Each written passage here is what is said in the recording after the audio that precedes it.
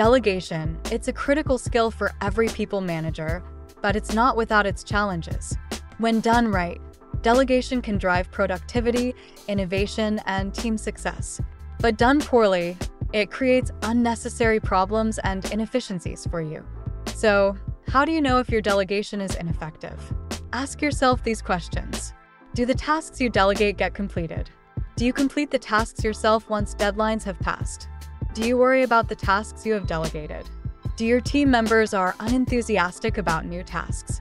Do your team members feel burdened and unequipped? Do you take too many updates on tasks? Does your team understand the end goal? If you're saying yes, it might be time to revisit your delegation strategy. Remember, delegation is more than just handing over tasks. It's about clarity, trust, and enabling your team to succeed without hovering over their shoulders. There are many reasons why delegation fails. We'll explore the most common ones next. Sit down with a notepad and pen to grab the tips. Number 1. Lack of clarity. Lack of clarity is a major issue. If your team doesn't understand why a task is being delegated or how it fits into the bigger picture, it can lead to frustration. Tasks start to feel meaningless and motivation drops. To improve clarity, always explain the purpose, method, and value of the task.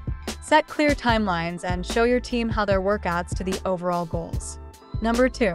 Delegating without preparation.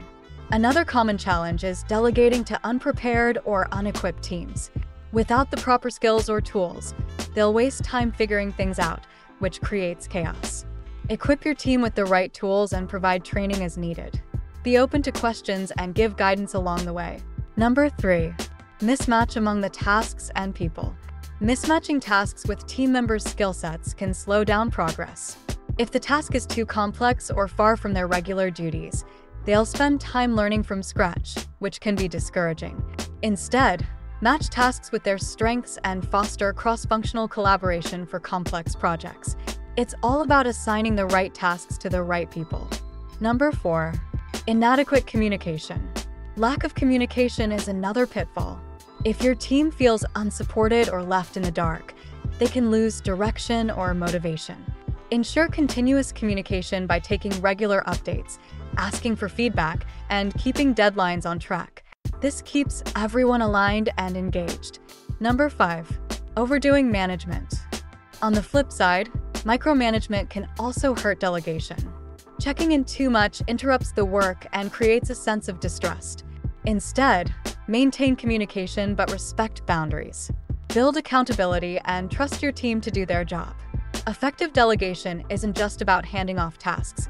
It's about creating clarity, building trust, and empowering your team.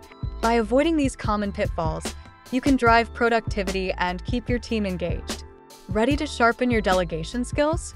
Take our free effective delegation assessment today and lead your team to new heights.